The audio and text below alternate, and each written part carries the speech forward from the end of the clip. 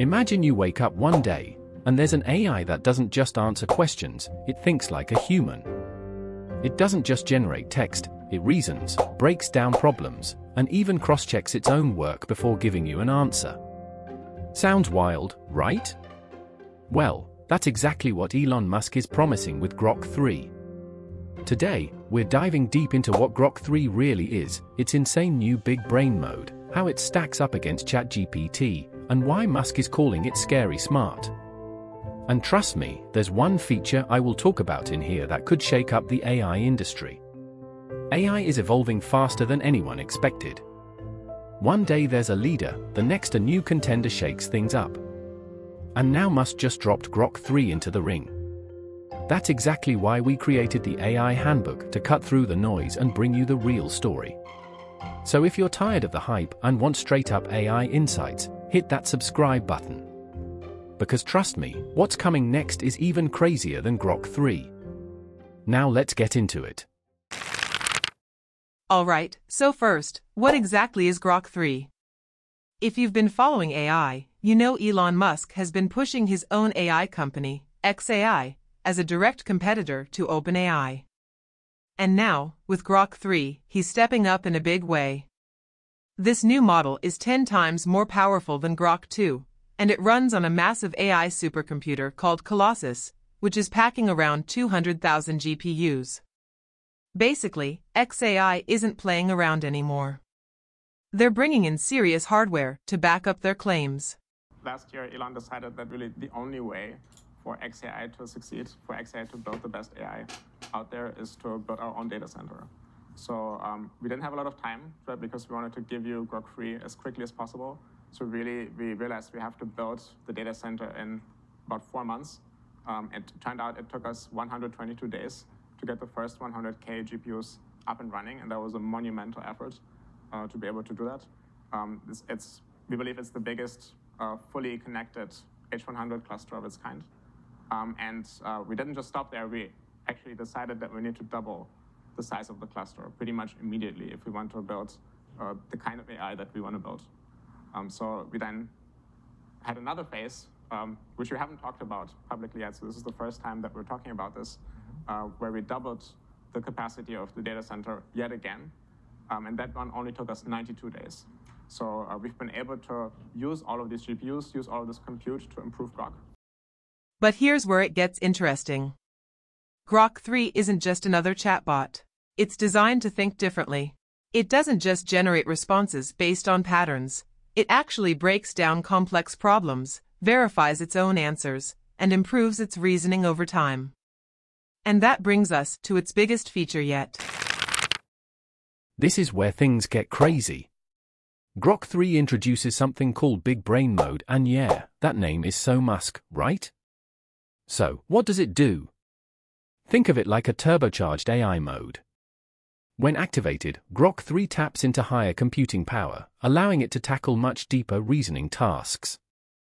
This means better accuracy, more logical thinking, and more human-like problem solving. There's also a think mode, which is the normal reasoning mode for everyday questions. But the fact that XAI is segmenting reasoning like this is really interesting.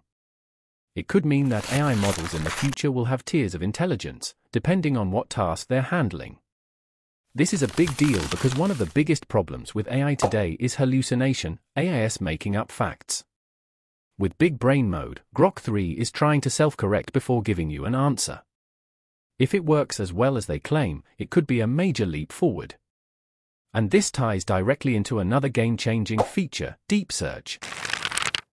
DeepSearch is XAI's new take on an AI-powered search engine, and it's designed to make research, brainstorming, and fact-checking way more efficient. Instead of just giving you links, it generates detailed summaries, insights, and cross-references to verify information.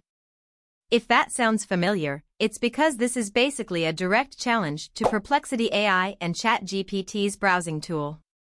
The idea here is to save time by letting Grok 3 do the heavy lifting for you. This could be huge because right now, AI-generated research still requires a lot of manual verification. If DeepSearch actually delivers reliable results, It could change the way we approach learning, journalism, and even technical research. Yep. But we believe here at XAI, getting the best pre-training model is not enough. That's not enough to build the best AI. And the best AI need to think like a human. You need to contemplate about all the possible solutions, self-critique, verify all the solutions, backtrack, and also think from the first principle. That's a very important capability. So we believe that as we take the best pre-trained model and continue training it with reinforcement learning, it will elicit the additional reasoning capabilities that allows the model to become so much better and scale not just in the training time, but actually in the test time as well. So we already found the model is extremely useful internally for our own engineering, saving hours of time, hundreds of hours of coding time. All right, let's be real. Is Grok 3 actually ahead of the competition, or is this just another overhyped AI drop? Well, the numbers don't lie. On benchmark tests, Grok 3 is outperforming other models in math and science reasoning, even at PhD-level complexity. That's impressive.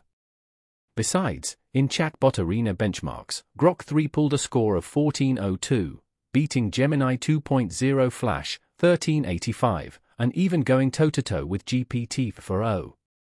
Now, if you're wondering what Chatbot Arena is, it's basically the ultimate battleground for AI models.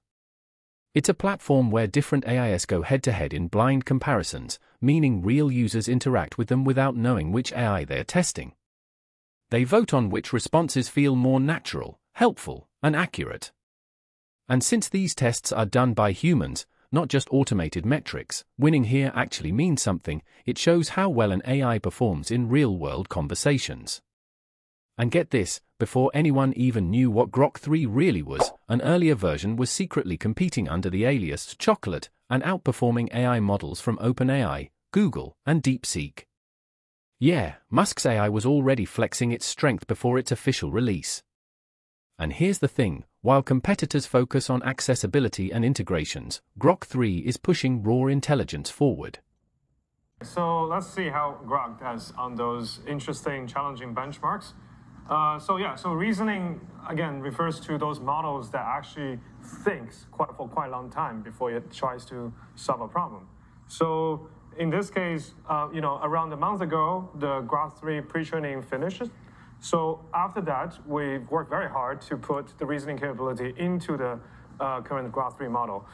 But again, this is very early days, so the model is still currently in training. So right now, what we're going to show to people is this beta version of the Grok 3 reasoning model. Alongside, we also are training a mini version of the reasoning model. So essentially, on this plot, you can see the Grok 3 reasoning beta and then Grok 3 mini reasoning.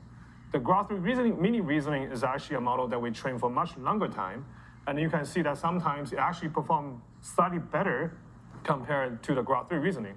This also just means that there's a huge potential for the Grok 3 reasoning because it's trained for much less time. All right, so let's actually look at how it does on those three benchmarks. So Jimmy also introduced already. So essentially, we're looking at three different areas: mathematics, science, and coding. And for math, we're picking this high school competition math problem. For science, we actually pick those PhD level science questions. And for coding, it's also actually pretty challenging. It's competitive coding and also some lead code, which is some code interview problems that people usually get when they interview for companies. So on those benchmarks, you can see that the Grok 3 actually performed quite well. It's designed to think bigger, reason better, and reduce AI errors, and that could make all the difference as AI keeps evolving. If Grok 3 keeps improving at this rate, it might not just be competing with ChatGPT, it could be redefining the entire AI landscape. Elon Musk has already hinted that Grok 3 is just the beginning. The next step? Adding a voice interface, so Grok can talk like ChatGPT's voice mode, and planning to explore multimodal interactions in future iterations, such as Grok 4. Beyond that, Musk has been pushing for AI integration in Tesla and even Neuralink. Imagine a future where your AI isn't just a chatbot, it's in your car, your phone, and maybe even directly connected to your brain. That's the long game Musk is playing, and Grok 3 is just a piece of the puzzle. Besides, Grok 3 is proving it's not just another AI, it's a serious challenger that's redefining how we think about reasoning and intelligence in AI models. But speaking of AI pushing boundaries, Elon Musk isn't stopping at chatbots, he's taking AI straight into gaming. That's right, XAI just announced its own AI-powered gaming studio, and it's aiming to shake up the entire industry. The studio, called XAI's Gaming Studio, wants to create games that are fully AI-driven, immersive, and free from corporate influence. Are we ready for Game Studio at X.AI? Yes. So we're launching an AI gaming studio at XAI. If you're interested in joining us in building AI games, please join XAI. We're launching an AI gaming studio. We're announcing it tonight. Let's go. Epic Games. Oh, wait, that's an actual game studio. And here's the wild part. They're launching a new cryptocurrency, XGAMES, that might be tied to the gaming ecosystem. Imagine AI-generated worlds that constantly evolve, or games that adapt to your playstyle in real time. If this works, it could completely change how games are made. Now, whether this becomes a revolution or just another hype cycle, we'll have to see. But one thing's for sure, Musk is making big moves in AI far beyond chatbots. And that brings us to the big question, where does Grok 3 really stand in the AI race? Do you think it has what it takes to surpass ChatGPT and become the leading AI model? Or is it still too early to tell? Drop your thoughts in the comments. AI is evolving faster than ever, and trust me, you don't want to miss what's coming next. So hit subscribe, turn on notifications, and stay tuned, because the next wave of AI is just getting started.